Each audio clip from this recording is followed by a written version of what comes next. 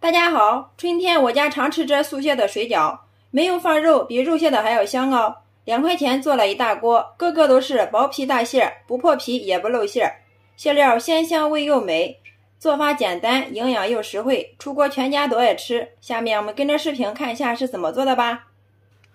首先我们准备2块钱的毛白菜，大家看一下，特别的鲜嫩，然后给它捋整齐，放到案板上面，用刀把它的根部给它切去不要。再准备一只漂亮的大盆，把我们的毛白菜放到大盆里面，往里面加入适量的清水，水的量没过白菜就可以了。接着往里面加入1勺食用盐，加入食用盐，这样可以给白菜进行一个消毒杀菌去虫卵的好处。其次再往里面加入适量的小苏打，小苏打的去污分解能力很强，可以分解小白菜表面的农药残留和脏东西。然后下手给它压一压，放在这里浸泡5分钟。时间到了之后，我们把小白菜仔细的给它清洗干净，洗好之后捞出，再放到流动的清水下面，再给它清洗个2-3遍。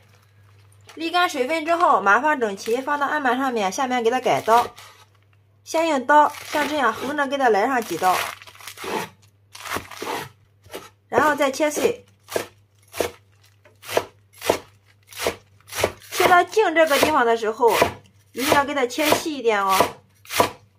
全部切好之后，收在一个大点的碗中，接着往里面加入1勺食用盐，下手给它抓一抓，杀出白菜里面多余的水分。抓拌均匀之后，放一旁腌制5分钟。利用这个时间，准备一只漂亮的小碗，单手向里面打入2颗母鸡蛋，用筷子给它搅散。锅中油热，倒入鸡蛋液，倒进来之后，用铲子迅速的给它划散，炒成鸡蛋碎。鸡蛋炒好之后，盛出放凉备用。好啦，这会儿我们的毛白菜也已经腌出水了，像这样就可以了。然后我们给它取出来，放在一个纱布袋里面，然后用力挤干里面的水分，挤出来的汁水千万不要倒，我们留着有用。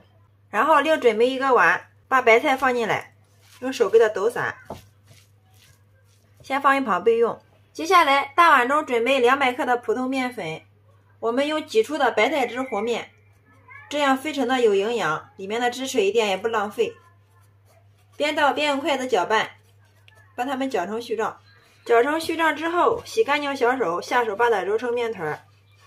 最后我们揉成一个软硬适中的面团，像这样就可以了。刚刚揉好的面团是很难揉光的，所以我们要盖上盖子，放一旁给它松弛10分钟。利用这个时间，我们先把馅料给它拌一下。小白菜中往里面加入少许的食用油，加入食用油，这样可以防止水分流出。搅匀之后，往里面加入提前泡好的木耳，给它切碎，胡萝卜丁，炒熟冷凉的鸡蛋碎，提前切好的葱花。家里面调切好的话，再来适量的虾皮，既营养又补钙。接下来我们给它调味儿，再往里面加入少许的食用盐，不需要太多，适量的胡椒粉，少许的蚝油。饺子好吃的关键还要往里面加入适量的饺子料，最后再往里面加入适量的香油。好了，其他料都不需要加了，然后用筷子充分的把它们搅拌均匀。搅拌均匀之后，我们的馅料部分就调好了。这会儿我们的面团也醒好了，不用揉，直接给它搓成长条，最后再给它切成大小均匀的剂子，上面撒少许的干面粉，给它滚一下，然后再把每个剂子给它压扁，再把每个剂子给它擀成一个边缘薄、中间厚的饺子皮，像这样就可以了。接着放上一份我们调好的馅料，放进来之后两面对折，从一边慢慢的给它捏过来，把口给它捏牢，然后我们再用虎口轻轻的往里面一挤。好了，像这样一个大肚水饺就包好了。锅中加入适量的水烧开，下入我们包好的饺子，用个勺子沿着锅边轻轻的给它推动一下，这样我们下的饺子它不容易粘锅。然后往里面加入1勺食用盐，加入食用盐可以使我们煮出来的饺子不破皮，吃起来口感更加的劲道。然后开大火煮开，水开之后往里面点入适量的冷水。俗话说3开饺子2开面，素饺子我们煮个2开就可以了。再次烧开之后，我们的饺子就煮熟了。我们一直煮至所有的水饺个个都是圆鼓鼓的，像这样就可以了。然后我们给它盛出装盘，盛出之后装在一个黑色的盘子中。哇，真的太漂亮了！好啦，像这样我们的素馅水饺就制作完成啦，端上桌就可以给家人美美的享用啦。个个都是薄皮大馅，不破皮也不露馅，忍不住了，先来替大家尝一下。哇，真的是太香太好吃了！里面的白菜颜色翠绿不变，鲜香味又美，好吃不油腻。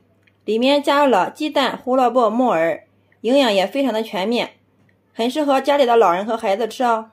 特别的营养又实惠，2块钱做了一大锅。再蘸上我们调好的酸辣汁，那味道别提多爽了。一口一个，超级的美味又解馋哟！没有放肉，比肉馅的还要香。喜欢的朋友可以收藏起来试试哦。好啦，今天的美食就分享到这里啦。大家如果感觉我的视频对有所帮助的话，麻烦动动您发财的小手，帮忙评论转发支持一下吧。非常感谢你的观看与支持，我们下个视频再见。